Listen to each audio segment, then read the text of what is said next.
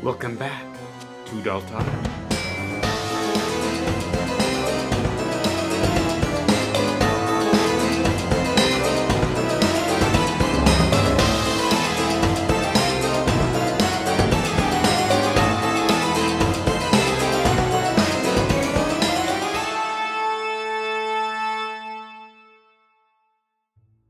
Today I'll be showing you how to make these really cool drippy, cracked, faced candles that light up.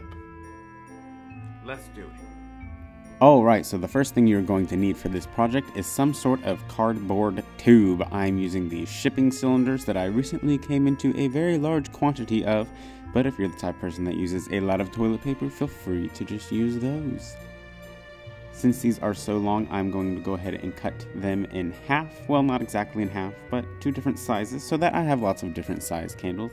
I'm just going to mark it with a Sharpie and then cut using a sharp razor blade like so. Be very careful here. This is very sharp. Don't want to cut yourself. Please be safe. So now that you have yours to the size you want, let's go ahead and start drawing on the faces that we want to carve into the candles.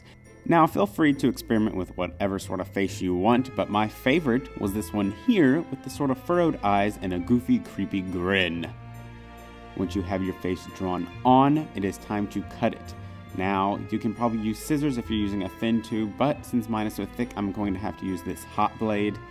If you are using a hot knife like this, please be very careful. Again, you do not want to cut yourself.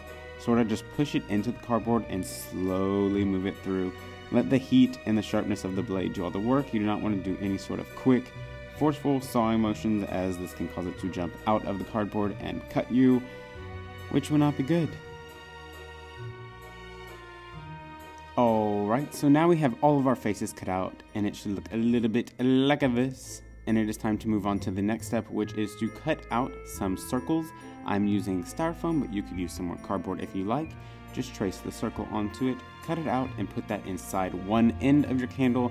This is just to hold the tea light candle that we are going to put in later. Now it is time to add all of those beautiful, creepy drips to the candles. For this, I'm going to start by applying very thick layers of wood glue. Now, the first layer you're putting on is mostly to serve to fill up all the pores in the cardboard, as well as those spirals you most likely have going up your tube. It's okay if it doesn't look that thick afterwards. You might not have any drips at all, but that is okay, because as you can see, as you move on layer by layer, you can slowly start putting it on thicker and thicker. I think by the time I got to my third layer, I started really gooping it on, making lots of drips.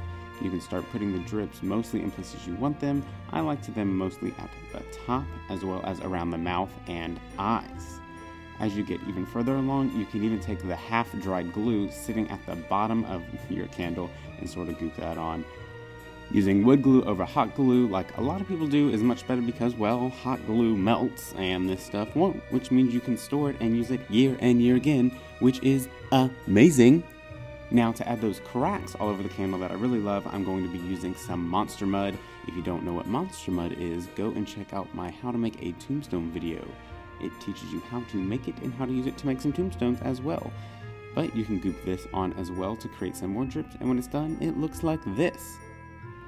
Now for painting, I just painted the whole thing black with some spray paint and then went over it, dry brushing on some off-white paint like so, just on all of the high points. You can do whatever color candles you like, but I personally really like the idea of keeping the candle very dark and monotoned and then bringing in some color with the lights on the candle instead. Now, speaking of lights, all I did for the top was use a plain old battery-operated tea light candle, but for the lights inside of it, I actually used some battery-operated color-changing LEDs that I found online. If you can't find these, that's no problem. You can probably find some at your local craft store or just use another tea light candle. And then your candles are done. Thank you guys so much for watching. I hope you enjoyed this tutorial. If you liked this video, make sure you give it a huge thumbs up, and if you've not already, make sure you subscribe down below. And if you click that little bell icon next to the subscribe button, it will let you know every single time we post a new video. And why wouldn't you want to know that? I know you don't want to miss any of them. And while you're at it, you can head over to daltoddity.com, where we sell lots of cool things that you can have at your own home. Lots of neat Halloween decorations and other interesting things. And make sure you continue to watch the rest of our cool Halloween DIYs. Thank you guys again so much for watching, and we will see you soon with another video. That'll be great.